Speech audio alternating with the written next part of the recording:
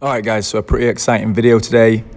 Painted the back of the 20-gallon tanks and also completed the 20-gallon rack. There's going to be 3 20 gallons on there, and this is the first rack that's going to be going in the fish room. So let's take a look at the entire process of setting it up, drilling it to the wall, moving it into the fish room, and then obviously putting water and fish in it. All that to come right after this.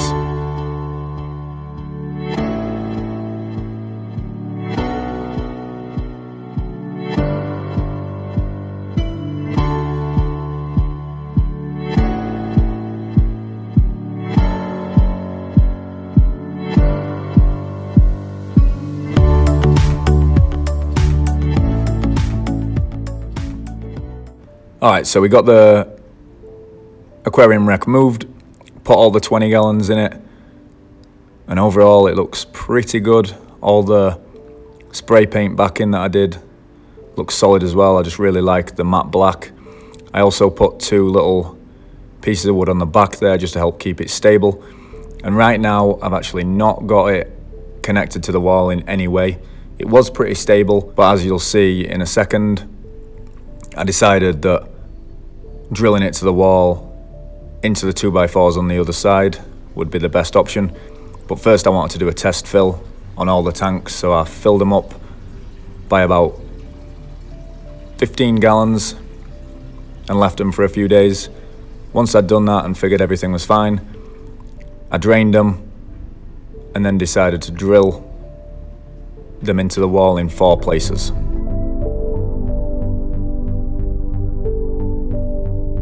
The first 2 places are towards the top of the stand, so as you can see, one close to us and then one on the far side. And they're actually drilled straight into the 2x4s on the other side of the wall. So this thing will be going nowhere. First one that we looked at into that one, second one into the closer one. And they were done with 3-inch screws, 3.5-inch screws, something like that.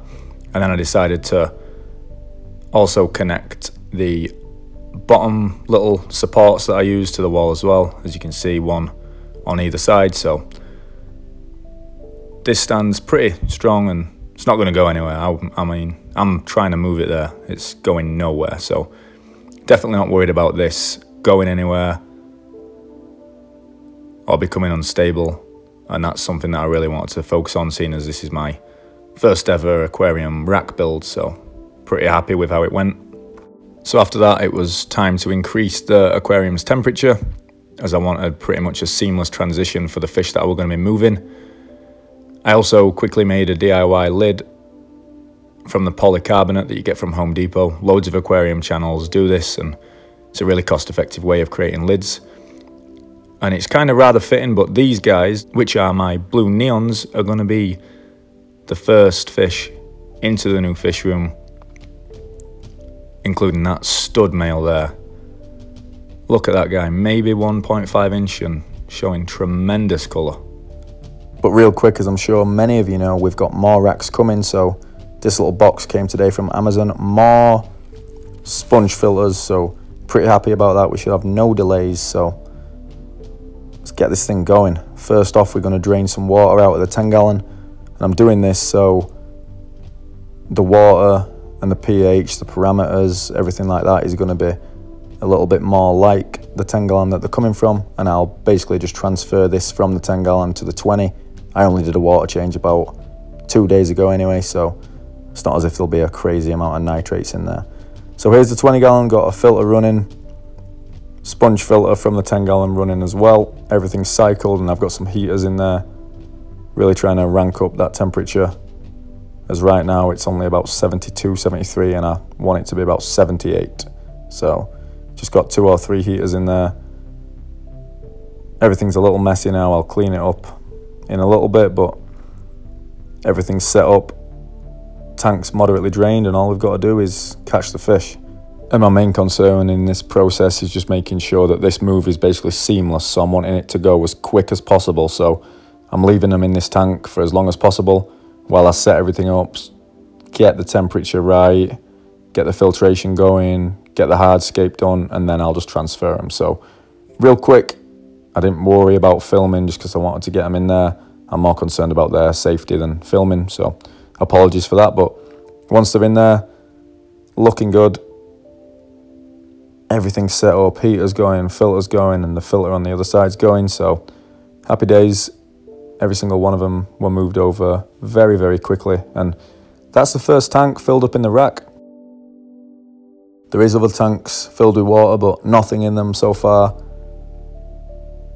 And I'm hoping to get a heater for the room in the next few days. That way I don't have to run any heaters in these tanks, but just wanted to get this in there. And right now they're looking pretty good. So let's take a closer look. And be sure to contact me if you're interested in any of these blue neon juveniles. I've probably got about 25 right now, and I'm aiming to sell them all besides the stud male that you'll see in this video at occasional points. But let's feed them real quick.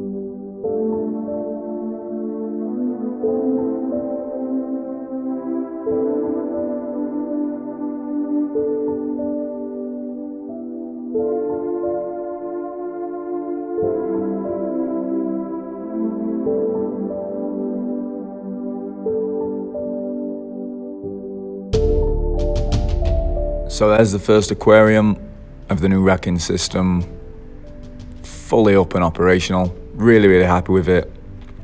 And as you can see right now, the blue neons are doing great, eating really, really well. And they've been in there about 2 or 3 days now. In other news, my little planter tank that's just focusing on the growth of the plants is doing really, really well. Just growing these plants for an upcoming project. But look at this German blue ram. Just looks stunning. In there with 3 auto cichlids and 2 amano shrimp. So pretty lightly stocked, but look at his colour. Absolutely awesome. Got some S-repens in the foreground and also some dwarf hairgrass that I most recently got. Seems to be growing nicely. And hopefully these plants will continue growing for an upcoming project, so stay tuned for that. If you're not already subscribed, make sure you do. We've got videos coming thick and fast with at least one every single week.